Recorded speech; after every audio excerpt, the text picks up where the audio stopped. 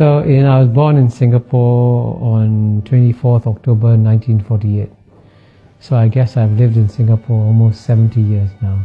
When I grew up, Singapore was still a poor developing country.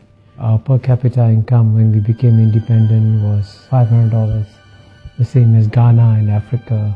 Either you can say the misfortune or the good fortune of being born in a very poor family in a poor Singapore.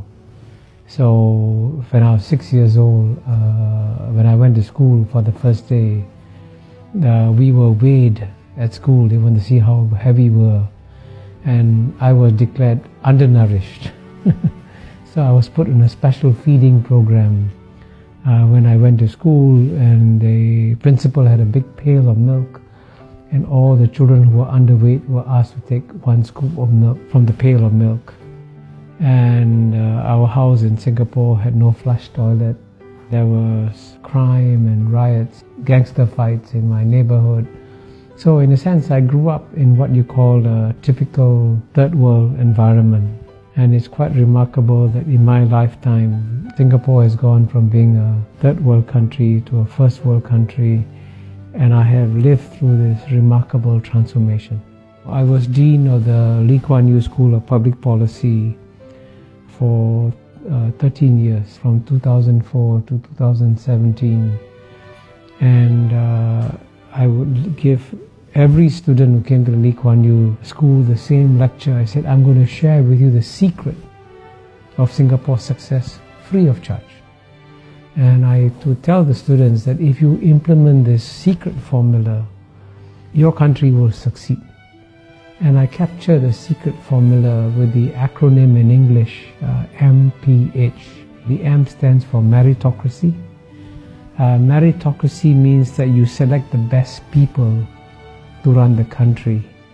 And what brings many countries down, especially in the third world, is that when it comes to selecting the finance minister or the economics minister, they will give their jobs to their brothers, their cousins, their uncles, their relatives, and not to the best people. And Singapore did the exact opposite. In Singapore, the jobs were given to the best people. And in the case of the Prime Minister of Mr. Lee Kuan Yew, Mr. Lee Hsien Loong, when he went to study in Cambridge University, he was the top student in the class, if not in the university. In fact, his professors were so impressed, they said, you should become a mathematician because you'll become a world-class mathematician. Then he went to study in another great university, the Harvard Kennedy School. And in that university, he's one of the few students to get an article published in a Tier 1 economics journal. Very few students get articles published in a Tier 1 economics journal. So he's incredibly brilliant. And so if the best man of the job is Mr. Lee Kuan Yew's son, then he should be selected. Not on the basis of the fact that he's a relative, but on the basis that he's the best person for the job. So meritocracy is the first pillar of Singapore's secret formula. The second pillar is P, and P stands for pragmatism. Pragmatism is an English word, and it's an English concept. But the best definition of pragmatism was given by China's leader, Mr. Deng Xiaoping, when he said it doesn't matter whether a cat is black or a cat is white. If the cat catches mice, it is a good cat. So in the same way, it doesn't matter what your ideology is. If it works, you use it.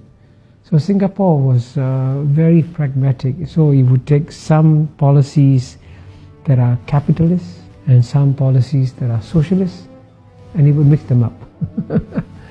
And that's what pragmatism is about. You're not bound by any ideology. But the third pillar, the H, is of course the hardest to achieve, because H stands for honesty.